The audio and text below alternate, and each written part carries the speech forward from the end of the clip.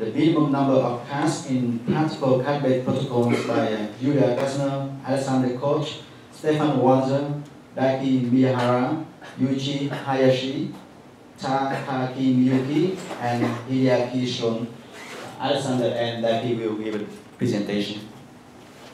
Thank you. This is Daiki and I'm Alex, and we talk about card-based crypto protocols and lower bounds for them. So this is joint work with Yulia Kastner, Stefan Walzer, Yuichi Hayashi, Takaki Mizuki, and Hideaki Shun. So let's first put us into a scenario where we which may arise in real life. So let's assume you want to do like a movie evening, and you would like to watch some movie X, but that would be actually very embarrassing, except if my flatmate likes X also. So maybe you've experienced this situation, and yeah, so the most natural thing to do would be, of course, running cryptographic protocols for this. We have private set intersection, everything is already there, so we can like write a short smart app for our smartphone, and players just select their choices. We run this protocol, and in the end, it points out which movie to watch. So this is all nice and shiny, and we can just use it, but there might be a problem. Here we might just not trust our smartphones, so it might just intercept already our choices by, at the moment we put them in. So but we have cards and physical assumption for that. So and yeah, so the second motivation for this topic, like crypto without computers, is also that they might be used in didactic context. So I'm actually using them to teach cryptographic privacy notions to like junior high school students. So they are kind of like they're 13 and 14, and they were able to understand the protocol I'm talking about right next. So don't feel pressured that it will be simple. Okay, actually it's by Mizuki and Sona. It's already a couple of years old, from 2009. So we can compute an AND, which is like private set intersection. If we only like want to find out whether we want to watch the same movie for one movie with playing cards. And we can do so by Alice putting like a hard card, for example, here to the left side. If she says yes or no, on the other side it puts the club card on the remaining position. Same for Bob. And we have club and the hearts encoding a 0 at the remaining positions as helping cards. Of course, these are face down because otherwise we would already learn the results of the inputs of the both players. So this puts us into one of the following configurations. When both players say yes, we have here hearts, clubs, and clubs, hearts, a 0-bit here, and so on for the other positions. So one short observation you can make is that under the side of Alice's heart, there's always like the correct result. Like if both players say yes, then the output should be hearts, clubs, encoding a 1. And here it's 0, here it's 0, and here it's also 0 if one of the players or both say no. So you can observe that this invariant kind of is preserved under exchanging both sides. So we can just split this into two, put them in envelopes, exchange them quite fast so that we don't know whether they have been exchanged, and put them back. And now, only now we can like open Alice's cards, because now they do no longer encode her result, because they have been inverted with probability 1/2 by exchanging the two sides. But we still have that the result is under the side of the heart, so here or here. So this is a very simple protocol, and yeah, our main question is, can we do with less than 6 cards? So we need at least 4 cards for already like encoding the inputs, but maybe we don't need these 2 helping cards here. And so we already know the answer. 2 years ago in AsiaCrypt, we knew that there's a 4-card and a 5-card protocol, but the remaining question is, can we still be very practical? So these protocols, I will show one of them in a minute, are in a sense very unpractical. So it's not usable in practice, like in didactics context or really in practice. And here we give like a partially no answer. So for some meaning of practical, we can show that there's no 5-card or 4-card protocol, so that this 6-card protocol we just saw is optimal.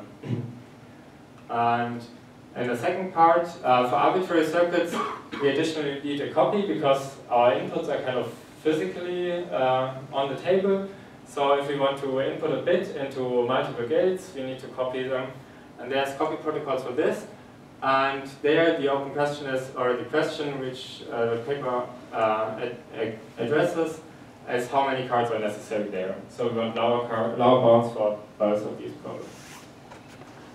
So let me quickly describe a short way to describe card-based protocols in an enriched fashion, so that it encodes not only the protocol description but also some more information. So protocol state is just like a box where we write down all possible sequences of the cards which might lie on the table at this particular moment in time, and we annotate them with symbolic input probabilities, like for example in this sequence, hearts, clubs, both players put a 1. So this card sequence is lying on the table when with the probability of symbolic probability of both players saying 1. And if we do it like a shuffle, which introduces the randomness we need for the security, we can easily calculate the state which comes after that. So in our exchange of the two sides, shuffle, which is written like this, there's a set of two permutations where we choose one with probability 1/2 and the other as well. We can just write, for example, all states which have been here before, again because identity doesn't change anything. We have to multiply them with 1/2 because this permutation will be done with probability 1/2. And the other permutation, we just have to look where each sequence ends up after this permutation and add the 1/2 of the original probability to the sequence. So after the shuffle, we end up in a state like that. And we have like shuffling and turning in card-based protocols, the two base operations. So if we turn to the first two cards, as we did in the protocol before, we just branch the tree and write down all the sequences which are compatible with what we see in the step. So here it's hearts, clubs, and here it's clubs, hearts. And for security, we have to ensure that the observation does not depend on the inputs of the players. So the probability of going right has to be a constant. It should not depend on these. So all these x1s, 1s, and so on, they sum to 1. And after summing them to 1, kind of, we get a probability of 1/2 of going here, and a probability of 1/2 of going here. And we re-normalize by multiplying with 2 after we see this observation. So security is an easy check. At each turn operation, we have this local check of looking whether the probability sum to a constant. And correctness is even easier. We just have to look at the leaf nodes and see whether the outputted cards are compatible with the inputs of the player. So this enriched description, from this you can easily see security or correctness of the protocol. Okay, this is a 4-card protocol, which I was advertising as not being very practical. It's much larger than the 6-card protocol, as you can see. But here the main point is that this shuffle operation, I'm not sure whether you can read it, but it has a general probability distribution on the permutations, so it does not use the uniform probability. But the identity is done with probability 1/3, and the other permutation was 2/3. So this is very hard to do in practice, actually. So I will talk about it in a minute on why this is hard to practice. But the second caveat is that you might run in circles. So there's always a small probability of going another round. So this is only a Las Vegas type of result and not a finite runtime. So we don't have an a priori bound on the runtime. Okay, so we don't call this practical, and now we restrict ourselves to certain shuffle operations, which we can easily do in practice. And here I will quickly motivate why so-called uniform closed shuffles are nice. So uniform is we want the uniform probability on this permutation set we do in the shuffle. And closeness is that this permutation set is a subgroup, so that if we take two permutations and do them one after another, we end up in the permutation set again. So and these are nice because there's like a very simple passively secure implementation of that. So first the statement, we want a shuffle operation should perform a permutation from this permutation set at random, and no player should know which permutation was done. So we can do this by first Bob looking away and Alice just doing some random permutation from the set, and then Alice looking away and Bob doing this permutation. And in the end, it's kind of a secret sharing on the permutation side. We end up with a random permutation, and which is also in the set because of closeness, and it has uniform probability because worst case input uniform permutations. So these are nice, but not only in the passively secure, but there's ePrint paper stating an actively secure implementation using only uniform cuts and helping cards. And there you can ensure that the other player kind of does not do any permutation not in the set. Okay, so that's like a quick sketch of the proof idea of the lower bounds. So, so we want to show that there's no finite runtime closed shuffle 5-end protocol. So if you want finite runtime, so no loops, and if you want to assume that all shuffles are closed, which shows that they're easy to do, then the 6-card protocol we just saw is optimal. And we do that by induction, we classify a number of bed states. The start state is also like a bed state, and we show that we cannot kind of completely leave the set of bed states in this protocol tree. So that if there's, for example, a node where we kind of leave the set going to like a final state which might output the result, there's always like another vertex going into the bed states again. So we kind of never leave it completely. So I can't really go into the proof, but kind of this is a classification of the 5 types of bed states we did, and we described the final states a bit more regularly, and with that we were able to, and using a little bit of group theory, we were able to show impossibility. Okay.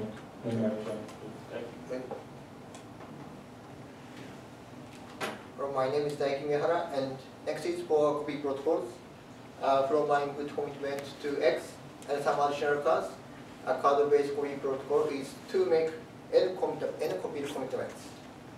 We sometimes write n commitments like this, and please note that at least 2 n cards in total are necessary for n commitments.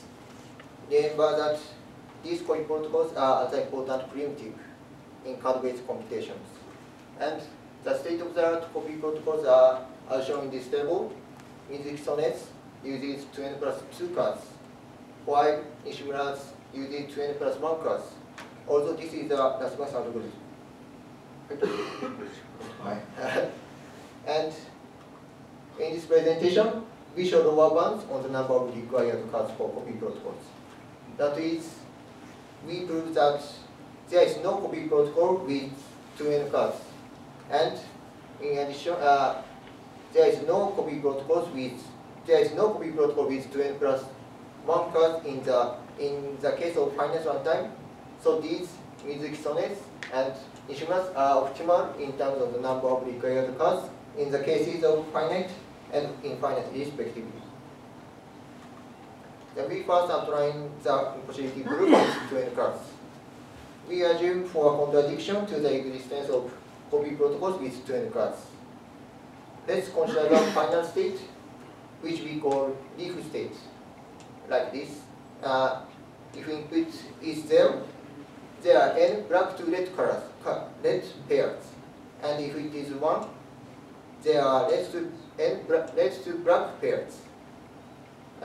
Although we omit the detail, a shuffle cannot be the last action because a shuffle usually increases the number of sequences in the state after the shuffle. So we now assume the last action is turning over the card. But in this case, both the turned cards must be the same color, a contradiction. So we need 2n plus 1 cards to have a copy protocol.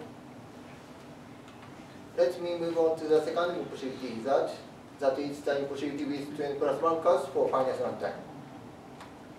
Also we assume for a contradiction to the inexistence of finite copy protocol with n blocks and n plus 1 lengths. So because of finite runtime, there must be the deepest leaf, like this box, and we assume the last action is turning over the first card, and the let is revealed. That is, both the first card is lets, and the rest are output complements.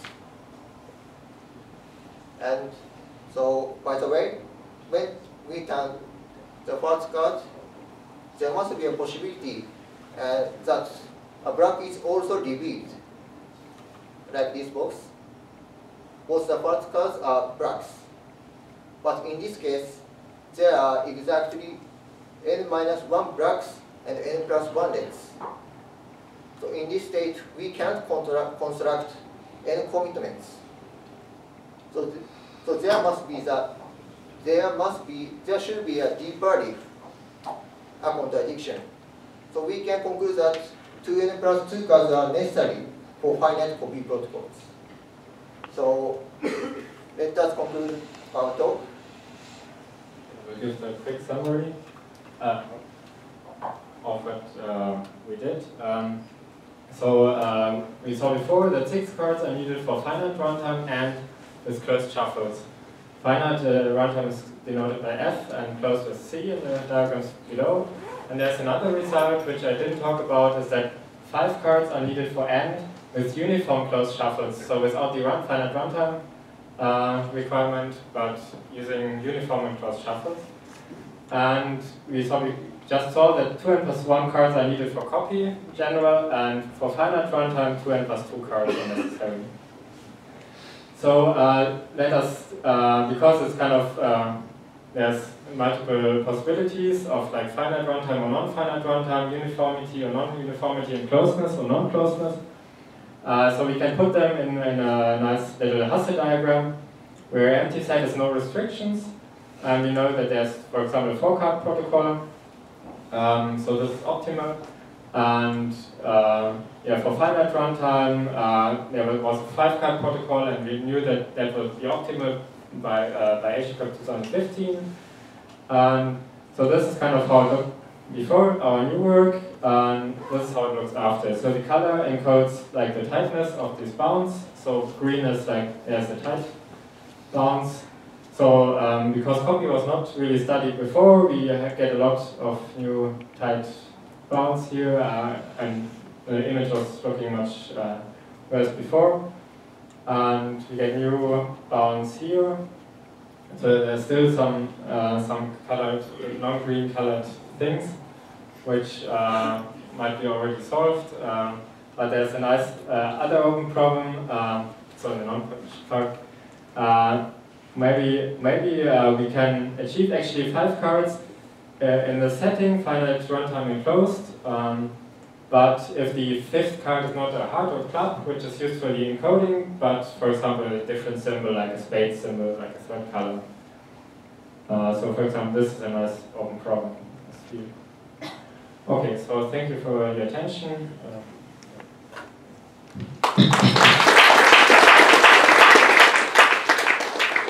Thanks, Alex and Daiki. So, do we have any questions?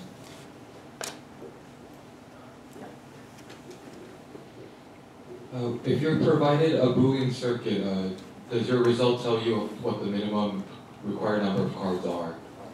No, not directly, but from this lower bounds on the building blocks, you can compute it. I think, yeah. So you can't directly read it from our paper, but you would have to do some calculations. But I think these lower bounds will make it easy to calculate that. We actually didn't do it, but yeah. Thank you. Any other questions or comments? Okay, that answer the question. There are only maybe 3 lower bounds in cloud-based computation. One is and protocol, and the other is XOR and copy. So we can't so in any Boolean circuit, so we can't already construct or input or study analysis that any lower bound. So I was assuming that you build the blocks together with the building blocks, but of course there might be some more efficient solution to do it, not using like these and things for. Do we have any other questions? If there is no, so let's thank the speakers as well as all other speakers of session.